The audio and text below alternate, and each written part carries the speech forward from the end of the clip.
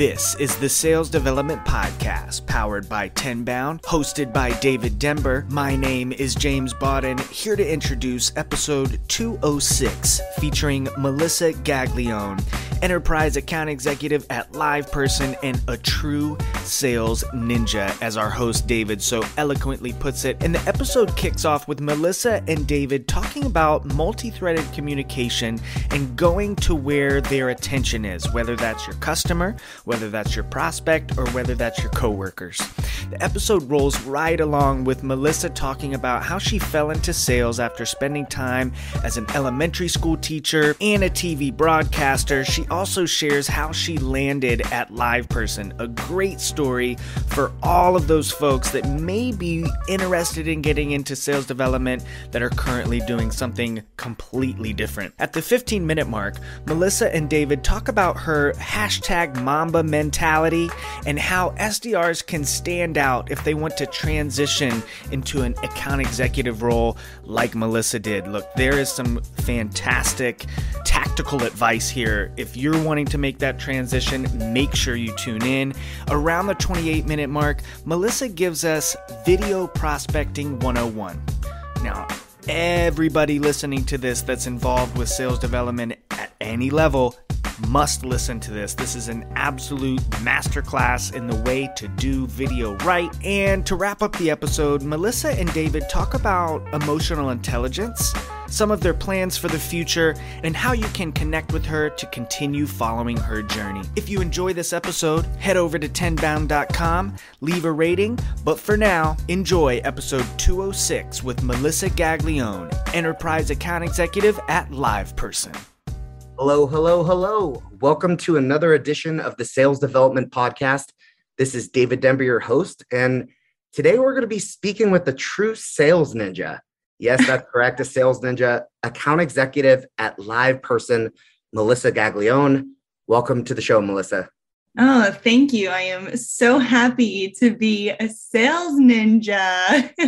I mean, yeah, like, I don't know if I should call you Leonardo, Michelangelo. You tell me. I don't know. What is that? Let's see. No. So, I mean, first, let me say this. I must say it's been awesome to getting to know you the past few weeks. And, we've had those Zoom chats, email exchanges, and then also LinkedIn messages. Mm-hmm. So talk about great multi-channeling yourself. I mean, I can see that you have just straight wizardry. I don't even know if I even said that right, but you know what I'm talking about. Yes. Isn't it interesting? It's like we even multi-thread in real life. Yes. So we should be doing it with our prospects. I mean, when you think about it, I text my friends, I Snapchat my friends, yes. I slide into their, I even LinkedIn my friends, to be honest. I know, even a boss, sometimes I'll just send them a LinkedIn instead of a Slack. If I see something on LinkedIn, I'm like, oh, you need to check this out. Boom, LinkedIn message instead of Slack. Yeah. But it also kind of depends on, where they are. So some people that I work with, I'm not going to hit them up on LinkedIn, but I know I have to hit them up on the G chat, and others I know I have to email. Isn't that weird? You start to get used to your coworkers and you're like, okay, well, let me go to this channel for this. Mm-hmm. And this channel for this person, because I know that this person lives on LinkedIn. So I can always share things with them. But it's the same thing. We do it with our friends, we do it with our coworkers, and we do it with our prospects. Yes. And the fact that what's the saying? Go to where your prospects are, right? Whatever piece or social media that they're on, if that's Instagram, if that's even Facebook. I know a lot of folks within the D2C space, even e-commerce, you can get a hold of some folks easier on those type of platforms. So yeah, it is super interesting. That's for sure. Yeah. Facebook, Twitter, wherever. What we do here. So at LivePerson, it's like our tagline in a sense. We always tell customers or, potential customers or prospects, hey, you need to meet your customers where they are. Because here at LivePerson, we sell conversational AI. We help you be connected to your customer, whether they're on the side of the road and they need help, or maybe they're sitting on their couch on Facebook, whatever channel your customer lives on is where that brand should be communicating. So of course, here at LivePerson, once I started really learning about, all of this stuff, it's like, well, I have to meet my prospects where they are too. True that. And maybe we'll take a step back and let's kind of start talking about who Melissa really is, right? Like what we got is, I love your passion. I love your energy. I love your story. And I think our listeners today would absolutely love to get to know you the way that I've really enjoyed getting to know you. Yeah. I mean, it's been a really wild journey. I always tell people I make no sense, but I do make sense. I make no sense as to how I got here, but I'm really proud of every decision that I've made and how I've accomplished these things in such a short amount of time. I'm still in my 20s. I did all of this in my 20s. And by all of this, I mean, as some background information, I changed careers a couple of times, right? So I was an elementary school teacher for a couple of years. And then I jumped to being an on-air news reporter in Texas. And then I shouldn't say jumped. I actually really fell into sales. By that, I mean, they didn't give me a job to be a producer. They threw me in the sales department. And that was my first, time I was really in sales. And I was selling corporate events right before the pandemic. So when the pandemic hit, I was like, okay, I got to pivot. And LivePerson was number one on my list of companies that I wanted to go to or join. I had some friends here, so reached out to them, learned about the company, and, they gave me a shot. And, not having SaaS experience before and being able to go into LivePerson was a true, it was really a blessing, but it was also okay, Melissa, this is some real stuff, girl. I don't know exactly how this all happened, but this is my opportunity. So I really need to crush it. This could really change my life. And I remember I was crying to one of my friends who referred me to LivePerson. And I was like, you just changed my life. Me as a person, right? He knew who I was, but he knew my work ethic from college, of course, but not in the sales environment. So he was really just trusting that, I was going to be me and do this well. But he really did give me an opportunity that I feel, put me where I'm supposed to be. That's amazing. That's absolutely amazing. And it's kind of touches me close to my heart. Because knowing that an individual, they put their brand, their name on the line, and for you to execute and for you to let that individual know that, hey, I'm not going to let you down. Mm-hmm. And that right there, there's a strong why. And with you already being a hardworking individual and having that strong why of when someone steps out and says, hey, you know what? I believe in you. You carry that on your shoulders. You're now it's time to go beast mode. I was already in beast mode, but now it's you're going M&M mode where it's one shot, one opportunity. I'm not going to let it slip. And I'm going to make my friend, my mentor, I'm going to show them that hey, that was the best decision you made. Yeah. I just really wanted to make him proud. And I really wanted him to be yeah, I brought Melissa in, yeah.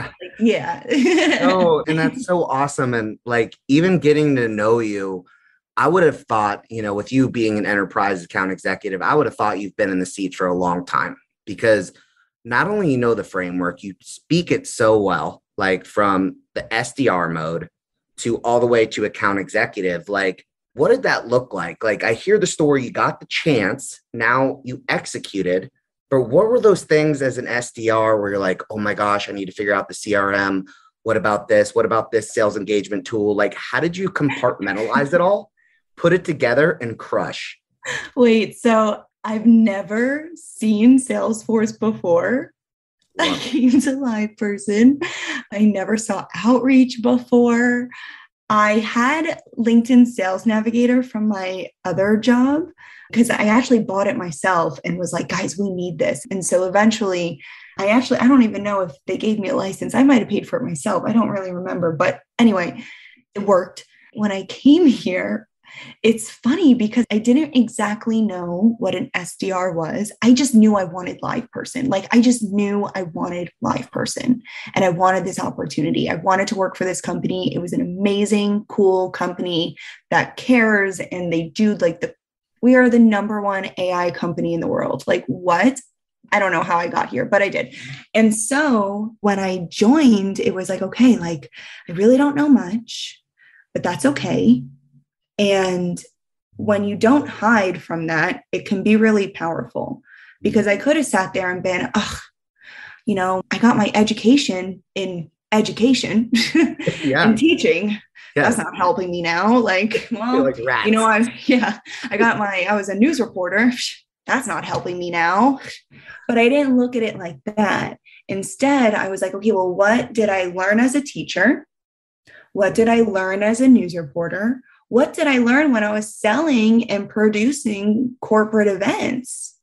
And how can I take those things and make them like my superpowers here?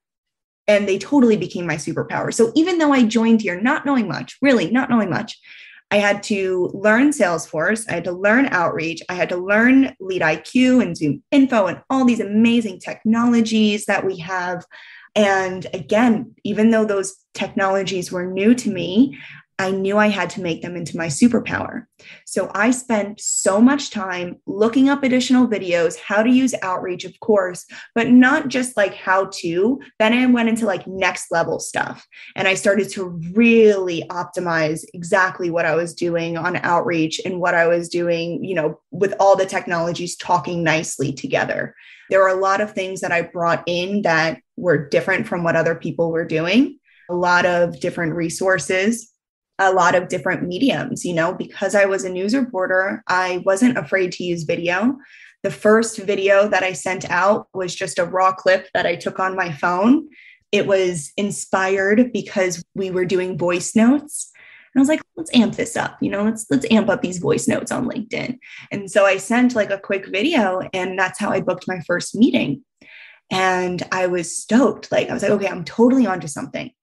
And at the time, my director was so excited, and he was so like, this is the future. He made sure that we got Vidyard. So we did like a pilot program for Vidyard. I started sending out these videos that I would send to prospects too, but I would send them to like the C-suites in my own company, like the VPs of strategic selling. And I would send them these videos and be like, what do you think? Like, how can I do better? And one, they thought it was awesome. And two, they would start to kind of help me with like like what I was saying, and the message that I wanted to portray. So, I mean, really what it comes down to is that I didn't know anything, but that didn't stop me. It's all personal development. Nobody really goes to school for sales. And when you realize that, you're like, okay, we're all at the same start line. Yeah, no, I mean, absolutely. You're taking so many bits and pieces, right? Like, it was an awesome thing to hear that you are leveraging what you learned as a teacher, compiling that with the other aspect as a reporter, like you're putting it all together and then learning the other side of things, the sales, tech stack, really some of the messaging sequences, one-to-one messages compared to one-to-many, going out and reaching out to different folks internally. And that is just completely brilliant. Like that would actually probably would have terrified me when I first started, probably sending out videos to the higher, to the C-suite. Right on. Like that is so awesome that you're like, you know what? I'm just going to go for it. And it almost could have felt like you were getting exposed. Like if you were sending these videos and it's like, let's just say they were terrible, which obviously they weren't. I mean, they were pretty bad in the beginning. But to take that feedback, like to actually be a student of the game, also known as #Mamba mentality, like you wanted to study the film, you wanted to get better. And that a lot of people today, at least what I've seen, some just hope that if you throw folks in a sequence, you get a response, you book a meeting, and that's it. And so what would you tell the SDRs that are looking to make that jump from an SDR to AE and really how you're going to stand out to your organization. Like, what were those things that you did besides the fact of the video, which I think is brilliant, to your C-suite? But what would you tell them? I mean, there's so many things. Well, we'd love to hear them. Okay, so I'll go through it all. So many things also that I personally did, but also things that I've seen other people do. So number one, like, you have to master the role, right? You can't go in being, I'm an SDR, but I want to be an account executive in 6 months. Like, no one's going to take you seriously. You have to prove yourself, and you have to, like, it stinks that you have to prove yourself, but you do. Like, it's not an easy task to make this jump. And you really have to be smart about how you're strategically placing yourself. I mean, to be honest, that's literally enterprise sales. It's being strategic and moving through the corporate environment. So you have to do the same thing as the SDR. You are the product. You are selling yourself.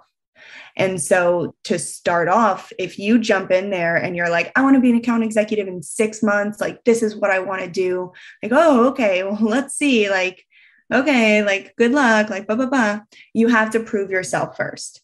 I did make it clear what I wanted at an appropriate time after I spoke to all different departments. I spoke to the account executive team, multiple people, not just one person. I talked to the CSM team. I talked to the SC's team. I talked to the account managers team. Like, I wanted to really figure out where I was going to go next. After I needed to figure out what I was working towards as an SDR, what is the end role that I wanted to go to. So after I spoke to all those people and really started to understand each of the roles and what they do and the incentives behind it, the day in the life of, that was when I really started to make my decision as to, like, where I fit. And everyone fits in some place different. Not everyone is going to go SDR to AE. I mean, it was pretty obvious for me because I love the chase. I love it's like I'm a detective. I still get to use my reporting detectiveness because I used to call myself a really nosy reporter because I'm nosy. I absolutely love that. Like, I always described the SDR role as a private investigator. Yes. Right? Like a reporter, and you can almost be, and we talked about the ninja thing earlier, but you're like April O'Neil, right? You're reporting the news, but really just becoming curious. So it sounds like you're Curious George's sister.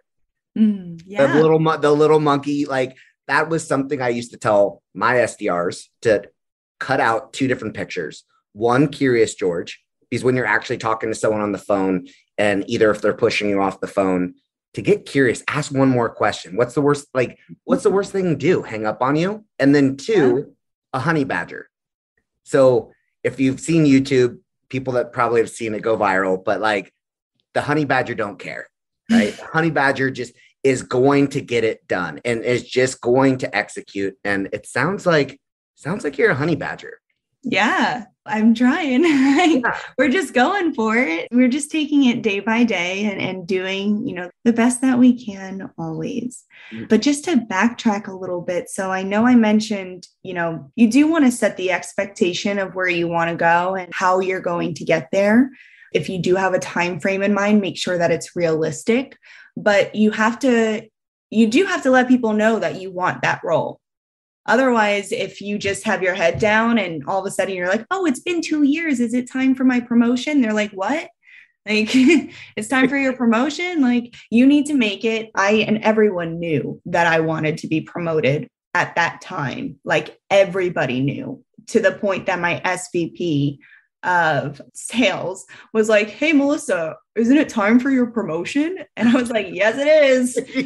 Funny you bring that up. Yeah, it's actually exactly to the day. Like, can you believe it? So just making it very clear what you want, appropriately, kindly, smart. So then once you determine what you want and where you want to go, you need to start building those allies. You need to know, okay, well, who are the people that have the magic wand that turn SDRs to AEs or that turn SDRs to CSMs? Who has that magical power? And of course, I knew the 3-4 people that have that power. And, I really wanted them to be impressed by me. Not braggy. You don't want to brag, but you want them to be impressed in the sense that the people around them are saying, Melissa's doing great, and they start to kind of chirp in their ear a little bit, they start to listen to their people and they're hearing like, oh, that girl, Melissa, like she's making these videos, like, oh, she helped break into like the crypto space, like, oh, all this stuff. And they start to hear those things. So you start to build allies that are surrounding those people, and you got to get people to buy in and believe in you. You can't say like, I'm going to be an account executive, like, that's it. Like you really have to prove yourself at that point. Because if you're going to do it, your actions have to match what you're saying. Absolutely. And like, did you take or build some type of a business or a use case for yourself to get not just a promotion, but like when you go into these meetings, and I know I had to do this myself as I climbed the corporate ladder, is not only did I share screenshots of, different dashboards to be able to show my worth, like obviously they knew that, but like if you ask for a certain amount of money or like a dollar amount, like they want to know specifically, okay, like let's go back and talk about what you've done thus far. Like, did you put something together to really show that, or was it just like more organic? I'm going to be honest. I think I did such a good job at making them want to promote me that they gave me everything that I wanted. Nice. Yes. Like I didn't have to do a crazy, they knew my numbers, they knew I was on the top of the leaderboard. They knew I was doing things beyond just SDRing. It was crazy because I actually felt like I was doing the SDR role for like towards the end, like 30% of my time was SDRing. And the rest of the time I was, maybe 10% was preparing for AE. I was still even doing 30%, I was still hitting my quota and everything like that. But then the other part of it was that when I was an SDR, my amazing account executive, who is a strategic director here at LivePerson, everyone needs to talk to her. She is a superstar. And when I met her, I was like, this girl's amazing and I can learn so much from her. And she brought in a really big crypto client. And at that moment, we were like, okay, we need to get more. We need to build out this vertical. So together we launched the crypto vertical for LivePerson. And we didn't have much like marketing materials at the time. We knew we could help these brands. We knew that there was so much that we can help with. It was really painful for them. We knew that. Anyway, so we were having difficulty going in cold. So, she was like, let's just have an event. And so since I was in events prior, I was like, let's do it. So me and her had an event.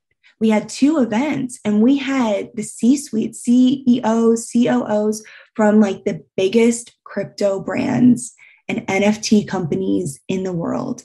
And this was still towards the end of the pandemic, like testing, all that stuff, vaccines were out. So like people were finally like starting to come out, but it was still an ask. It was an ask to get people to go to San Fran or New York City to like all meet up.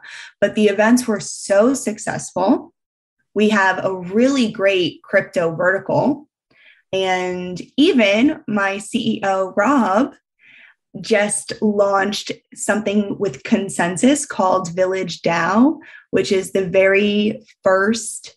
It is a decentralized customer care. So it's really, really cool. So all because of these, starting off because my account executive believed in this vertical, like now we have products that surround this vertical. It's amazing. Amazing. That is so amazing. And like decentralized customer care, like I'm a crypto nerd myself. So I absolutely loved hearing that. It made me think like, all right, Decentraland, right? Like I'm thinking Decentraland. I'm thinking the virtual casino. I'm thinking about, the future. And obviously anybody that's in crypto, they could be very sad at this moment by even us talking about it due to the fact that the crash happened. And now it's starting to pick back up slowly, but we're in the bear season. But I think what you're doing is you're building this back up. You're building to the point where when crypto does go back to the moon, and that's not financial advice, that you're positioning yourself to really be in a good seat for yourself personally, because I'm assuming that, you have shares and some other things associated being an account executive. So good for you. And I'm actually going to offline, of course, off the show. I'm going to go check this out because centralized like customer care, that sounds so cool. It's so cool. And really, I mean, all I did, this is them, all I did was just help in the beginning. But once that door opened, they just went for it. And it's so beautiful to see that I had a very small piece in just helping the spark start, a very small piece, right? I was an SDR at the time, but it's really exciting to see that, you can be creative, you can do things differently. And again, you guys got to talk to this girl, my account executive. You got to talk to her. She's amazing. You're going to have to drop the name because I've heard it a couple times now and I'm kind of curious because I'm going to connect with her right now on LinkedIn. Oh, it's Netta Goldberg. You have to connect with her. All right, She's Netta. Amazing. I'm going to connect with you, but you're going to hear this probably 2.5 weeks later. You'll be like, already connected with you, dude. But, taking one step back, because I think we're onto something pretty cool here, is talking about the video prospecting, right? So let's pretend somebody was in your shoes, being a teacher coming in to become a sales development rep, or they're coming from, I don't know, becoming a server or a bartender. Mm-hmm. And they're a little bit afraid to start this video, doing some video prospecting. So there's a 2-part question.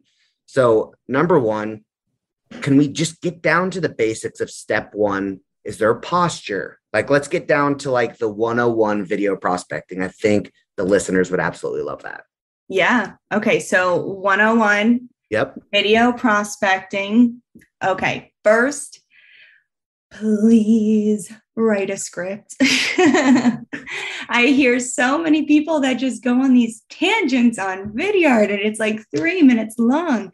You have to write out a script. It's almost like it would literally be as if you just wrote an email and didn't reread it and just sent it, you just did it in one shot. So you have to pre-plan and write out the script.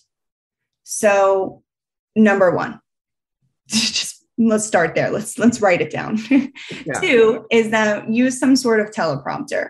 There's a teleprompter app that you can download. Vidyard, I believe that they have something that you can use the teleprompter for. I use the app because I like that it makes the way that it's set up, my eyes look at the camera instead of looking down and reading the words. Correct. And that to me is a big difference. You're trying to connect with someone, you want to really look at them. You don't want it to seem like you're reading something. So I like the teleprompter app for that because it looks very clean and nice. So write it down, use a teleprompter. Appearance is everything. I actually have these shirts and I wear the same shirt every day, just different colors, just because it's appropriate. It's my little work uniform that I wear. So, and it's funny because I can film half the video one day and I have the same shirt. I could just wear the other shirt tomorrow. Yes. Kind of funny. I love it. But you want to of course, look very professional, things like that. So having good lighting, of course, is important. You want to frame yourself nicely. This is called a face frame. So making sure that you are in the middle of the screen, or if you're going to be adding any graphics on the left hand or right hand side, maybe you'll want to move yourself over if you're going to show them something. Yeah. So I think that is, and tones. We need to talk tonality. Let's do it. So everyone's tones are going to be different. I think tone's really important. So if you're calling out a problem, you can't be mean.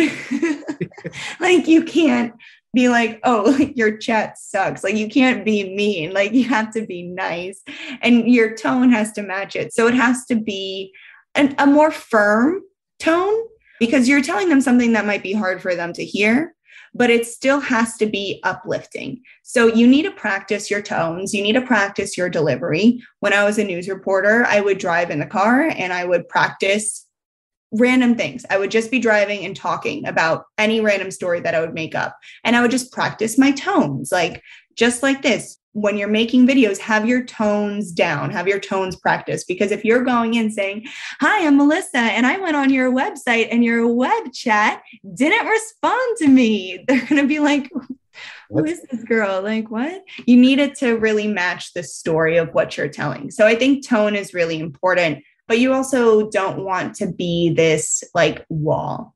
The whole beauty of video is that people get to see your personality and they get to see who you are. They get to connect with the seller.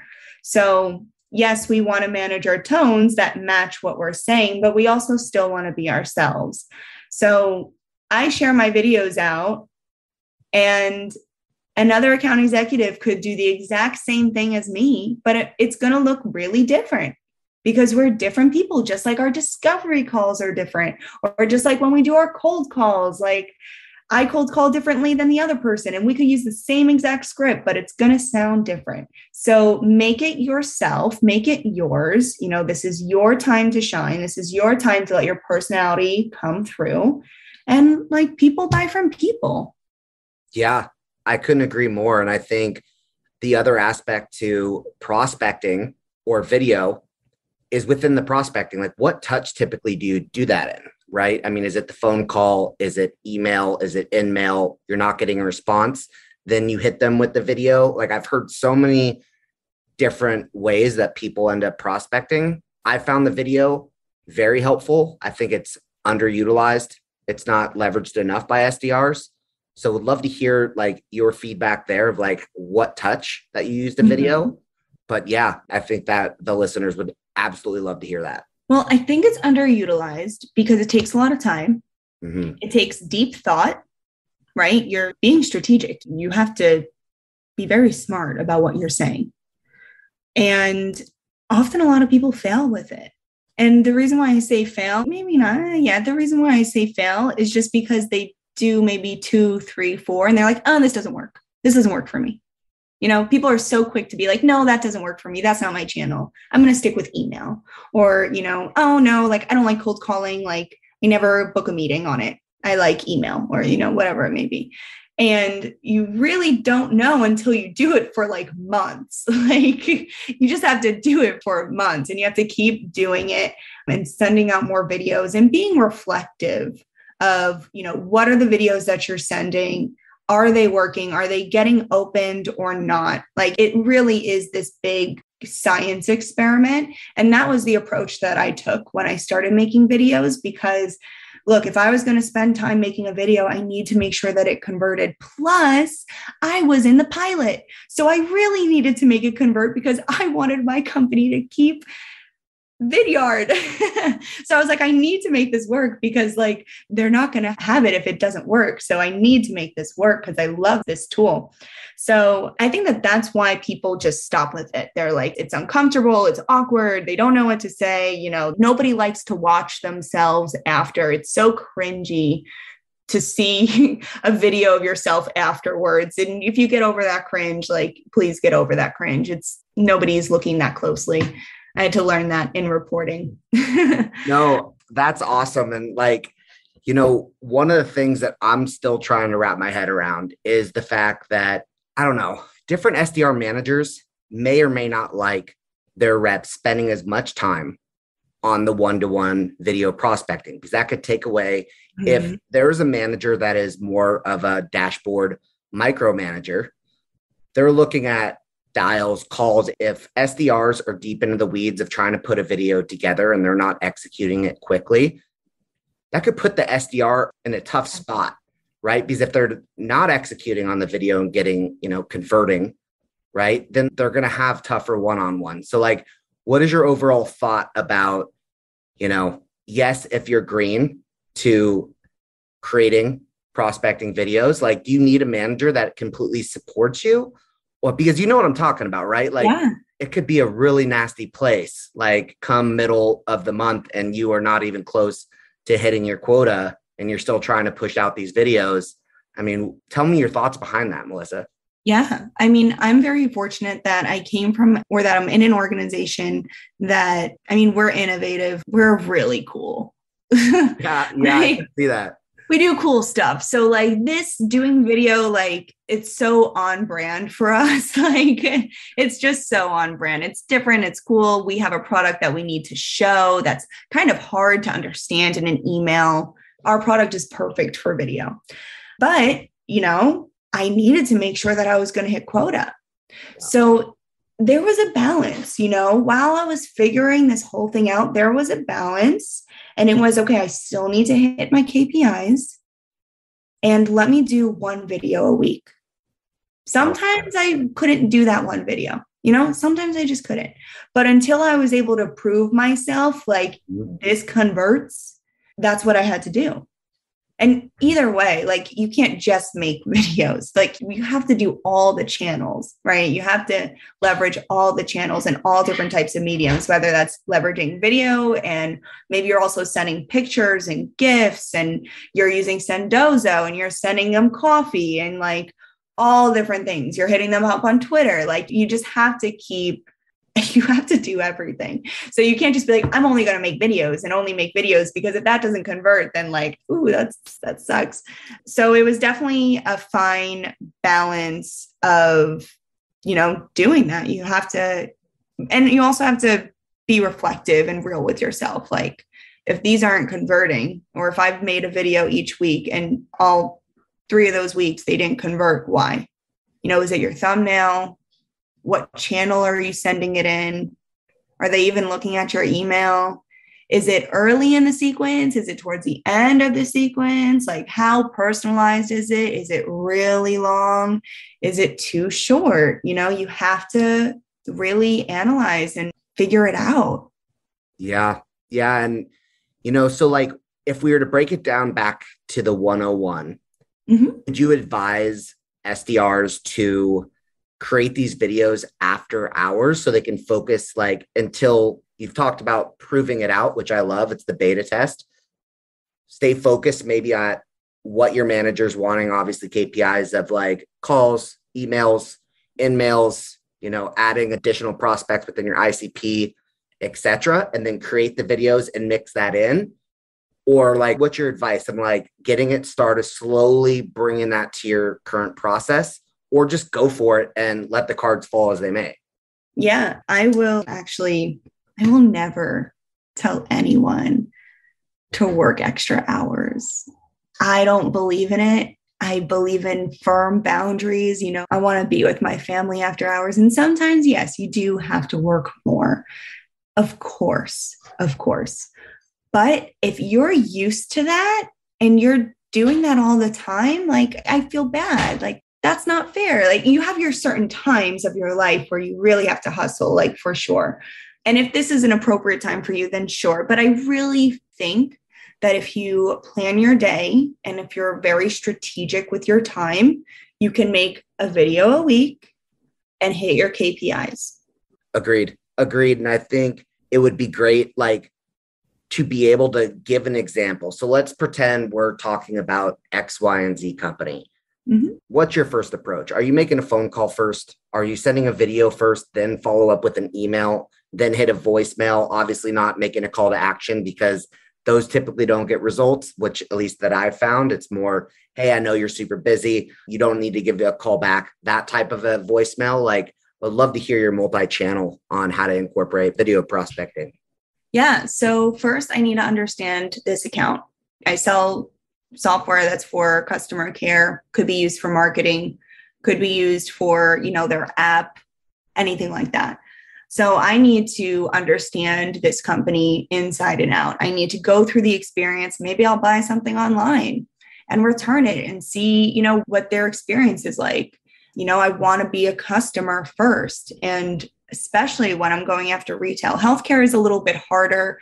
You start to read things on Glassdoor and Reddit. Like you really try to get an understanding of like what this company is and where the pains are. So first identify the pains that you can solve for, that align with what you're selling. After that, now it's time for us to find the perfect people. I call them perfect people because not everyone is perfect. They're not. You're really, in all honesty, you only need one person to say yes. Mm-hmm. You just need one. And so who is most likely going to say yes to you? Champion. So we need to find that person. Are you talking more so about a champion, get them on board, then other decision makers? So I try to look for champions or change makers. And the way that I do that is I look on LinkedIn. I look to see if they've spearheaded any prior initiatives in the past. I Google them. I try to see, and I have different Booleans that I'll use. I'll put their name in and I'll put in messaging or automation or AI or something like that. And I'll try to search and see what articles serve up. Maybe they've done something in the past. I'm digging for these people. I'm looking on YouTube. I'm trying to see if there's any podcasts. I'm going through transcripts. I'm a monster. I'm on their Twitter. Your customers in and out, your top 15, let's call it your top 15. Your top 15 better than your dog, right? I mean, yeah, really. I can tell you which of my prospects like ice cream and which ones don't. I love that. I love that. I mean, do you have an Excel spreadsheet of being all right, this person's a sports fan. Maybe you went on their Instagram, their Facebook for your top folks within your eyes. You can certainly write it down. I mean, I hate to say that I remember, but I do remember, and I remember weird things about people because those things stand out, those little things at the end, I know this person doesn't like ice cream. So would love to talk over coffee, not ice cream or something like that. You start to incorporate those little things. But I mean, to backtrack, yes, I look for the perfect person and I look for things about them that, make them unique. Maybe they like lava lamps. I have a lava lamp. I've literally used that before. So I try to find, things about them, but also see if they are my champion, if they are that change maker, if they have the power to do it, if they've done things like that before. Or my favorite is if they said that they were going to do it. If they said, in some article, yeah, we're going to transform our e-commerce messaging. We want to have more channels available for our customers. And I look on their website and nothing has been done. Why?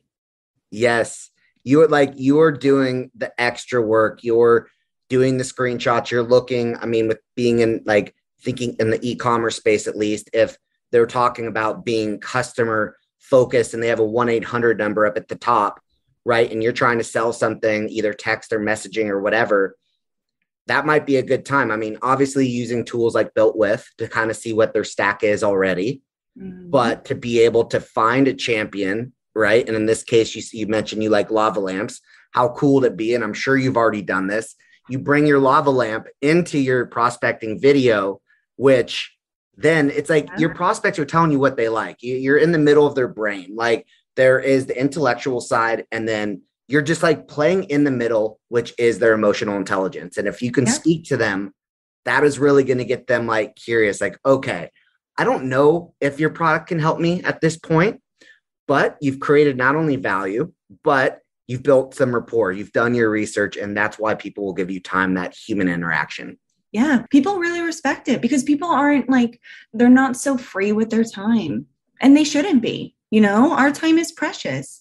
Why would anyone, hop on a call with someone that, they felt pressured into taking or tricked or, they weren't excited about? I want my prospects to join the call with me excited.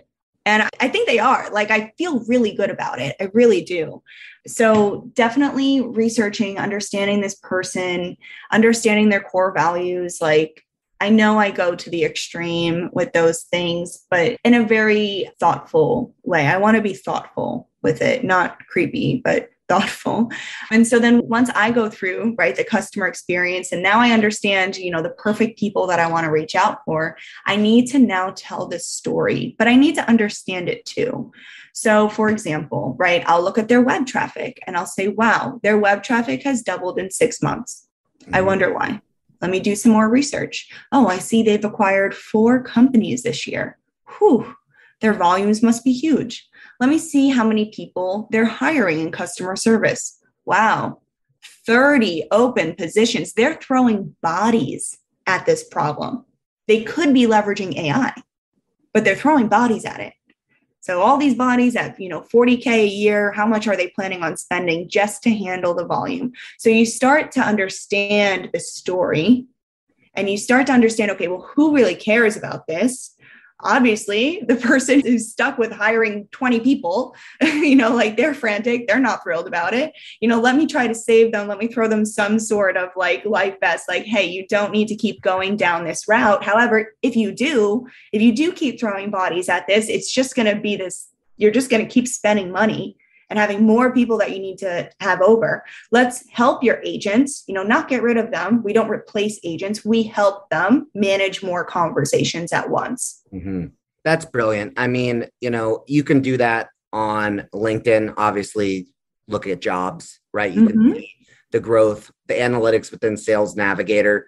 And then also, if you want to do the triple threat, you can also look at like Indeed, right? Like if you're, or so many different things, because you can get information by going to LinkedIn, learning about your prospect. But like, if you're confused about what they actually do and what's in it for them, and they don't have their daily responsibilities or what their, big rocks are for the quarter on LinkedIn. I mean, you can just Google what's the responsibilities or demand gen, marketing or marketing manager or VP of marketing, or you know what I'm saying, where you can really speak to them by understanding that. I literally have Glassdoor open, like on one of my tabs open right now, because I was looking at an account and I was digging through Glassdoor because I wanted to know, okay, well, what are from the ground level, like what are they experiencing? What are the agents? What are their pains? Yeah.